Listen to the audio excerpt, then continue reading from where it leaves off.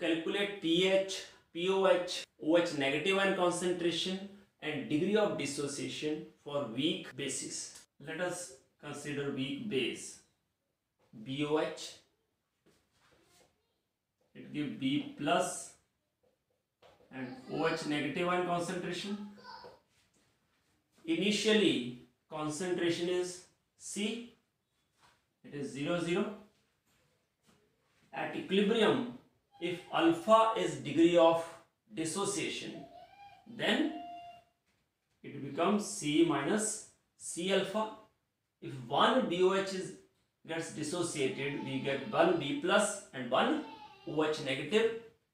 As C alpha gets dissociated, it becomes C alpha and C alpha.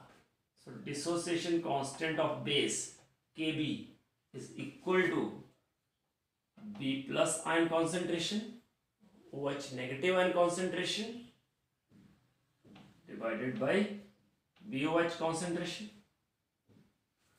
So Kb is equal to C alpha into C alpha divided by C minus C alpha.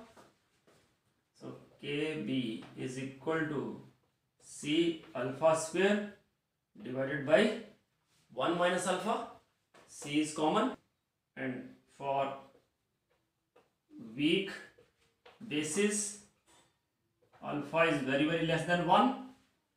1 minus alpha is round about 1. So Kb become equal to C alpha square, and alpha is equal to square root of Kb by C, because alpha square equal to Kb by C and alpha is square root of Kb over C.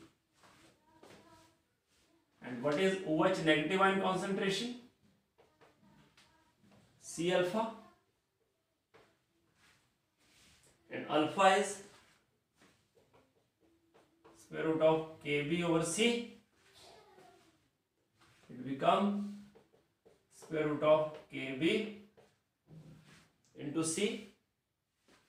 So pOH is equal to minus log of OH negative, that is minus log of Kb to C raised to power half.